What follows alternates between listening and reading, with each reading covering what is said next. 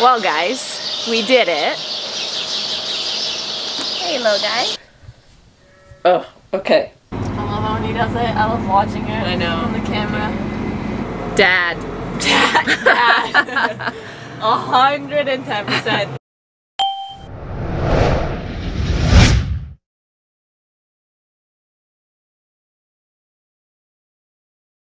Bring your stick.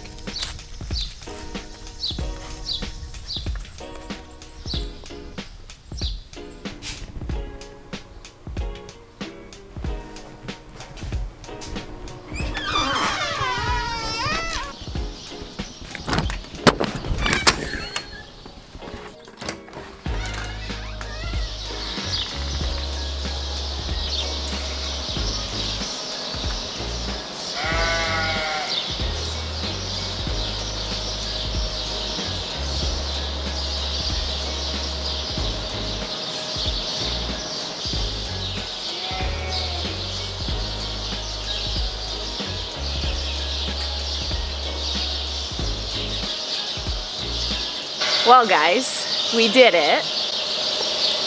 After, just over 3 years of documenting and storytelling and hanging out with some pretty special critters, we got our silver play button. I have been sitting on this for a while because I've been waiting for the right time to share it. Part of me was like, is it bragging to share it? And I don't know, over the last few weeks I'm like, I really want to share this with you guys because you're the reason I got this. This is all because you guys hit subscribe. Sheepishly Me has always been about me as a person, me as someone that is really just trying to find her way, trying to learn how to farm better.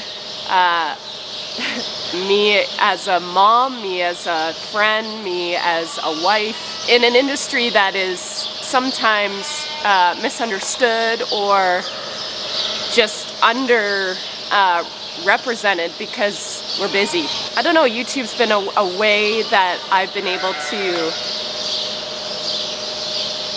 find a piece of me that's been lost for a long time, a creative outlet.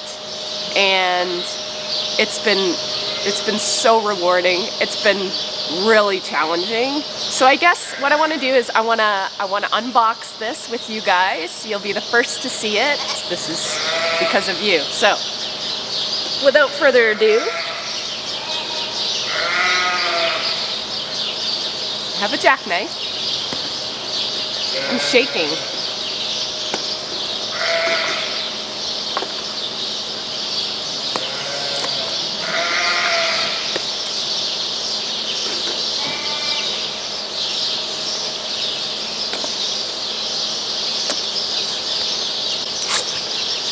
Okay. Wow. Hey, little guy. So I got a letter from YouTube. I've seen these videos on YouTube, so if you've seen it before, for all the other people that have hit 100,000, the millions of people before me, you've just done something that very few YouTube creators accomplish. You've had an astonishing, I can't even read, 100,000 people subscribe to your channel. We know that numbers on YouTube can get really big, but we hope that you don't lose sight of the reality behind the 6-digit milestone. Each and every person who has subscribed to your channel has been touched by what you created. They were inspired, challenged, or entertained. You achieved this milestone with hard work, perseverance, and probably a healthy sense of humor too. What you've accomplished can't be taken away from you. And we'd like to recognize you and all your hard work with this Silver Creator Award, a small token of our esteem and respect. We know that you don't do this for rewards. You do it because you have a drive to create and share, and because you've found an audience who cares. Believe us when we say that we can't wait to see what you do next. 1 million subscribers may seem like a long way off right now, but you're closer than you think, and we're rooting for you. Congratulations, Susan, Susan, CEO of YouTube. Oh, wow. Rick put my box together. Thank you, Rick. That's pretty cool. But here it is, guys. Let me take it out of the box. You guys don't touch. Okay, we'll put you out there.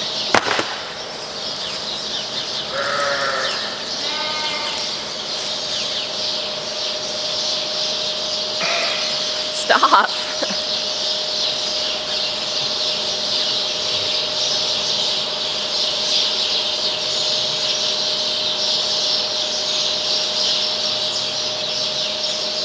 I'm really proud of this. And I owe it all to you guys. Thank you for believing in me and pressing that little red button that says subscribe.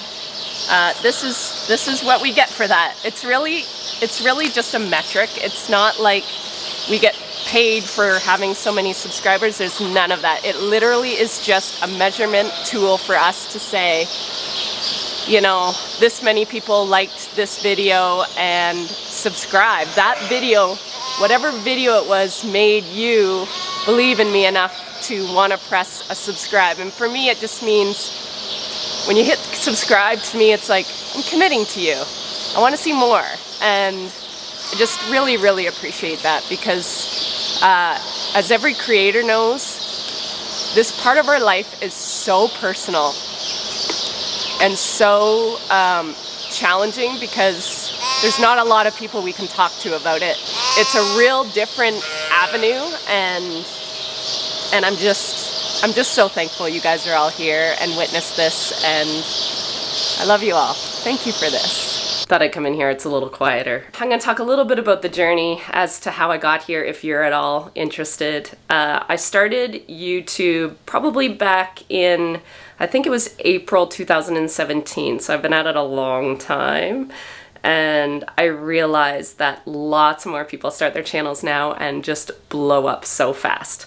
Wasn't the case for me. It took me almost a year to hit my first 1,000 subscribers. Fun fact, Jack, my son, teenager, too cool for me. Anyway, he refused to subscribe unless I hit 999 subscribers. So true to his word, he was my 1,000th subscriber. Just that's the way our family rolls. We champion each other, but oh boy, we give each other a good hard time. Yeah, it took maybe 8 months for my first 1,000, but then from there to 5,000 took at least another year. So my channel really started growing, I would say, March of 2019.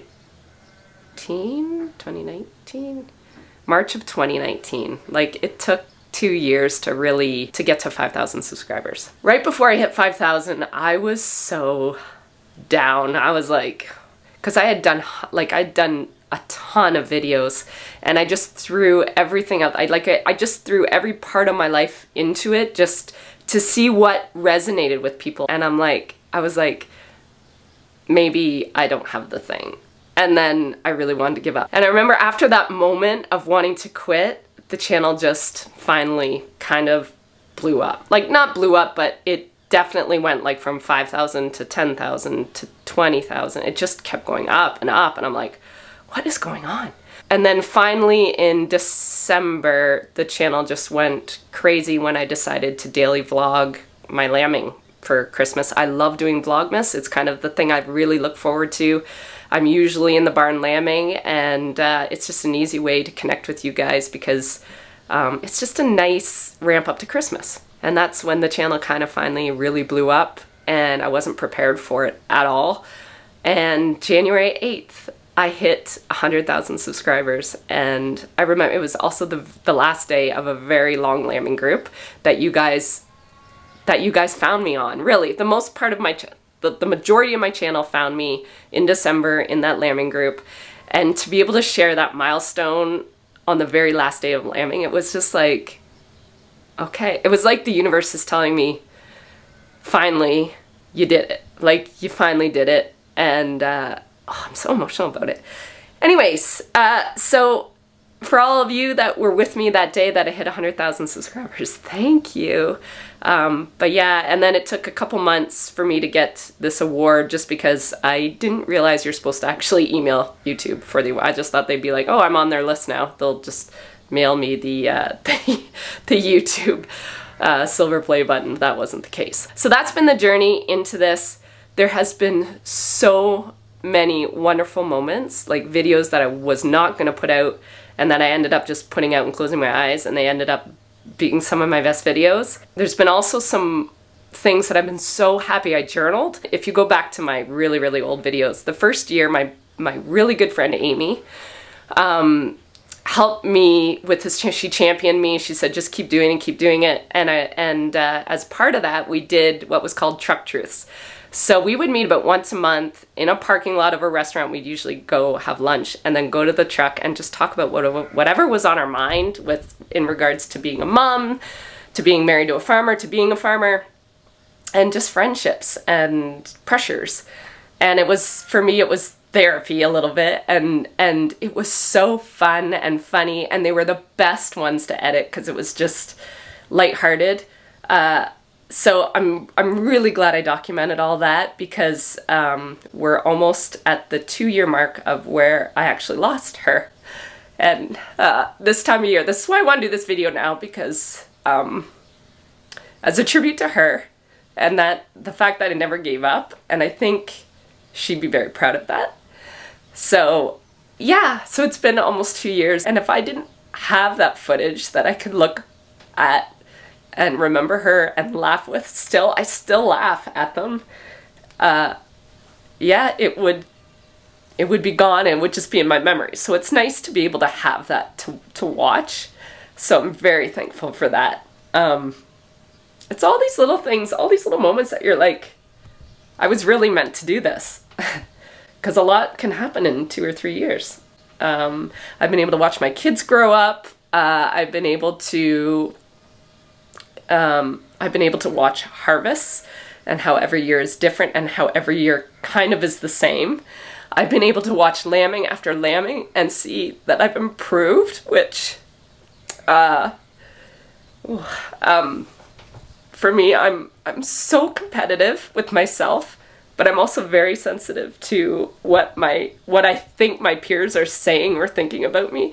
So, even just for my own self-esteem, it's nice to see that I've improved. And I have witnesses to see that I've improved. I also have a lot of critics that say that I suck at sheep farming, which I'm the first to admit it. And that's why I'm taking you guys for the journey, because I want you to see that if you don't give up and you plan and you schedule and you like just put 150% of your effort into something, you'll make little baby step improvements. And those baby steps eventually will be huge. And that's why I'm sharing my life with you guys, is it doesn't matter what career you're in, we're never good off the bat, whether it's YouTubing, whether it's sheep farming, whether it's being a parent, whether it's being a wife, whether it's being a buggy driver. You're never good your first day, you're never good probably your first year, you're probably not even that good the second year. But if you keep at it and you just keep practicing, it gets easier. And you get better, and you improve, and you find the things that you need to improve on. So I thank YouTube for being the outlet that I've needed. It's just, I feel like it just came at the exact right time of my life. And I'm so grateful you guys have been here for the journey. I've got there's like over 300 videos I've done. It's kind of insane. Oh, okay. You're gonna hold it like that the whole time? Yep, I'm gonna hold it. We are in the grain buggy. Jess is driving.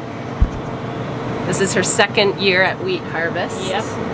Wheat harvest is all I've done. That's all she does. Well, you were in school, so it doesn't count. But this year, Jess is working full time for us, starting now, but we'll get into that because right now, I thought I'd jump into, I'm on wagon duty. Jess just had her 18th birthday, and I thought I threw it out on Instagram to ask her any question, her or me, And you guys, there's Went a lot. crazy. There's a lot of questions. So we are opening up a field right now of wheat. So we have lots of time to kill. And for any farmers out there, you understand that opening a wheat field, a soybean field, when you're the buggy driver takes forever. Which I like means the wagon driver, it also takes forever. It takes even longer for you. Yes. Team corn. Anyways, I'm gonna ask Jess the questions that you guys had, and we'll go from there. Are you ready for this? I'm ready. There's Let's some go. good ones. Okay, Jess, will you still be doing university with the U of G? P.S. That city is amazing. I'm pretty sure she lives in that city, this girl. So what's Yeah. what is your plan? Because everybody So, wants to know what is the game plan.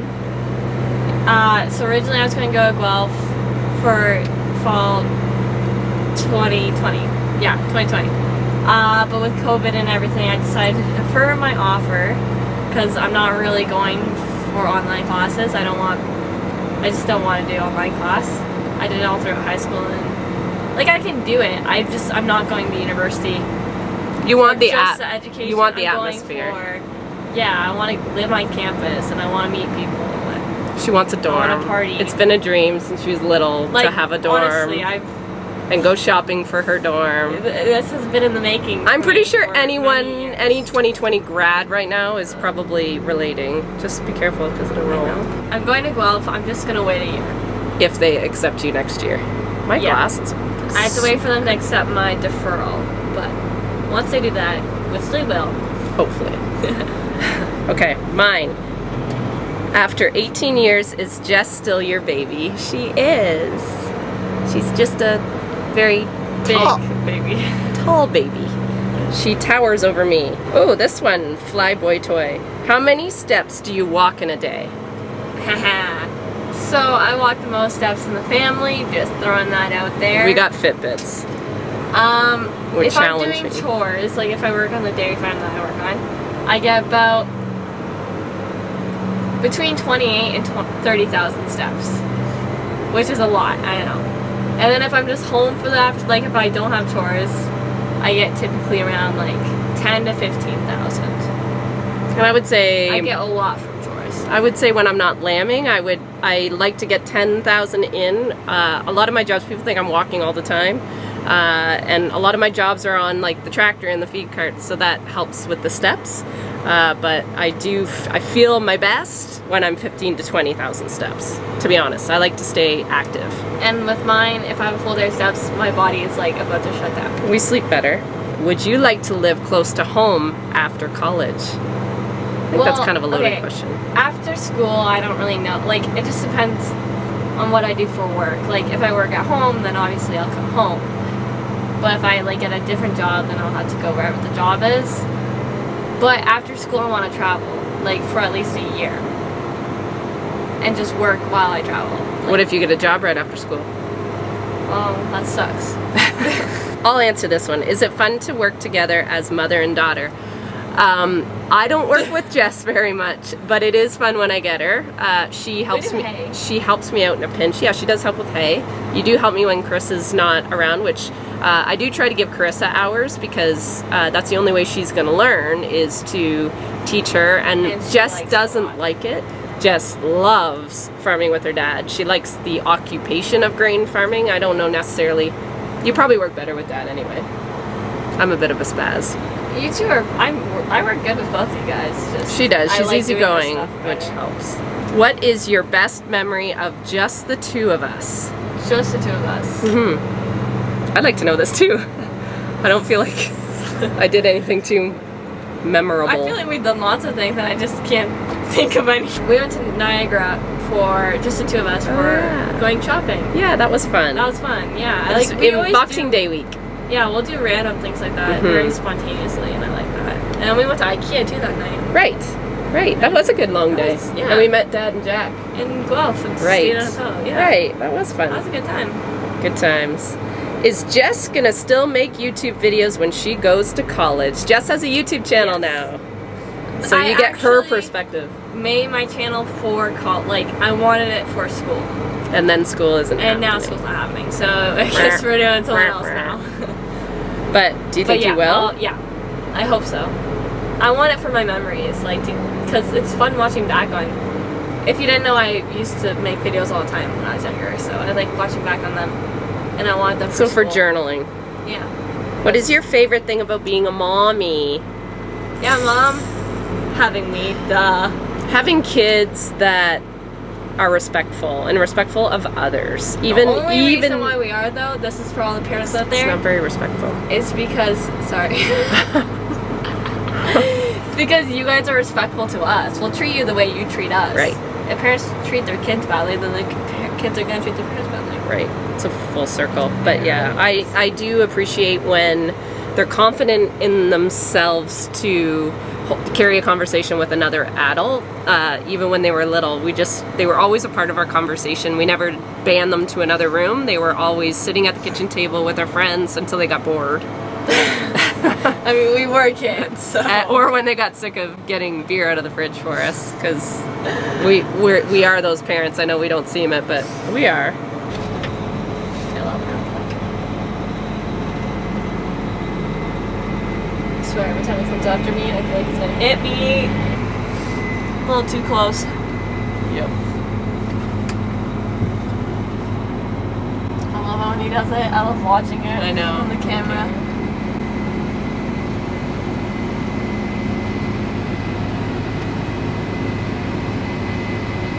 That, ladies and gentlemen, is pure talent. In a video with Mark while looking at corn, she mentioned that she was 5'10". Is she really that tall? I am at least 5'10". I'm 5'8", and she towers over me. I am tall. I have huge legs. I have huge legs. You have stems. They're huge, man. Oh, this one's funny. Who is bossier, Jess or Sandy? I hate to interrupt, but can you unload that and Sandy, can you take that and unload it and give me a moisture? Yes. Who's bossier? Dad. Dad. 110%.